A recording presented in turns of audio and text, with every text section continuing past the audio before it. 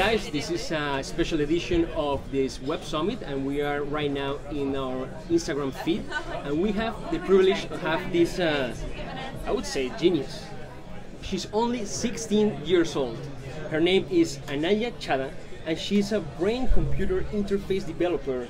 And right now, I understand Microsoft said, okay, you're gonna work with us, or we're gonna do something together. Thank you very much for being with us, and please tell us a little bit about what you do.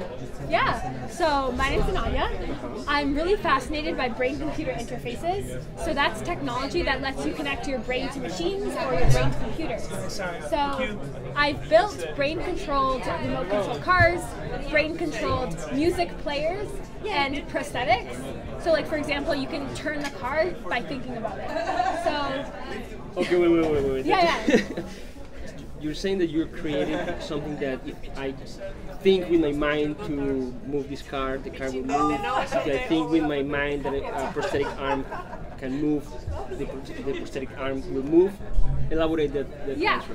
So how it works is with electrodes, so EEGs, electroencephalograms that you tape to your forehead. And it picks up electromagnetic waves when your neurons fire.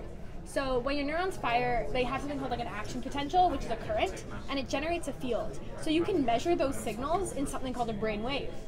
And when you do different things, you get different brain waves. So once you have that data, you can run it through a machine learning algorithm and apply things like Fourier transforms on it. And then you can say, and then you extract insights. And you can say, like, if I get this output from my algorithm, then make the car go forward. If I get this output, make the car stop.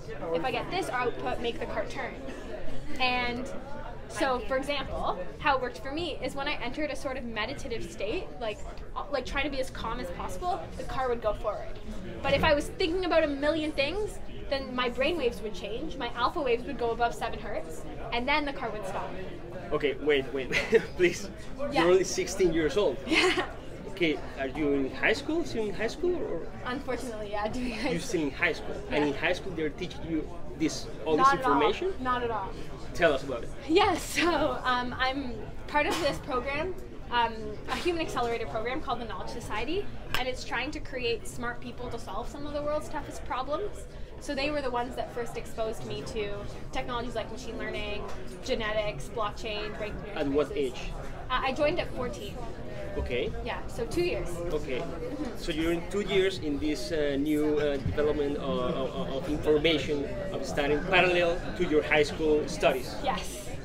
And now I'm working on building brain-controlled virtual reality games with support from companies like Microsoft. Okay, tell us a little bit how Microsoft identified you and joined and said, okay, Ananya, we need to talk. I actually reached out to Microsoft. You reached them? Yeah, I did. How? Like in Instagram, or how you did it? Email. Email? Yeah. Like, and when you say, hi, I'm Ananya, I have 16 years old and I have this great idea? So I told them what I did. I asked to set up a meeting. And then in the meeting, I explained exactly what I needed from them, why I needed their help. And they were like, yeah, we would love to help you. And I was like, oh my God. So then it happened from there. Wow. Ananya, so I understand that you had a few minutes ago this panel, right? Yeah. More than 800 people. Mm-hmm. What was about it and how it was? It went so well. I spent the first 8 minutes giving a presentation about brain-computer interfaces, and then we had a panel about technologies in the future. Before brain-computer interfaces, I spent 2 years in genetic research at a hospital in Toronto using CRISPR-Cas, which is a gene editing technology, and my lab, the Cone Lab, managed to cure muscular dystrophy in mice. So I learned so much while I was there.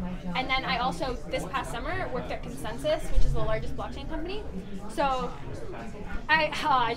there's so many cool technologies, so I felt so good talking all about it, talking about the future. Your regular friends, they're also into this tech world. They're also following all this fascinating information and coding and stuff that you're doing.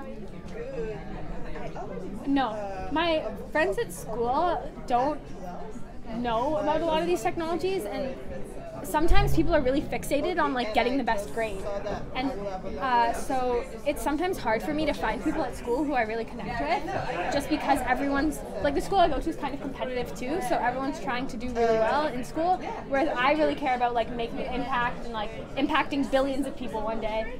So I've made a majority of my friends outside of school in the program, the Knowledge Society, because I found so many people who make me feel like I have like belonging and community and give me all those dopamine snacks and happiness. So. Ananya, how do you see in the next 5 years with all these brain system computing things that you're creating? How do you see the future of technology? What are we going to the human capability of doing, applying what you are creating? So there's lots of different things that could happen. The very first application is what a lot of people are talking about, which is like for people who are disabled. So if I don't have an arm, now I can have a prosthetic arm.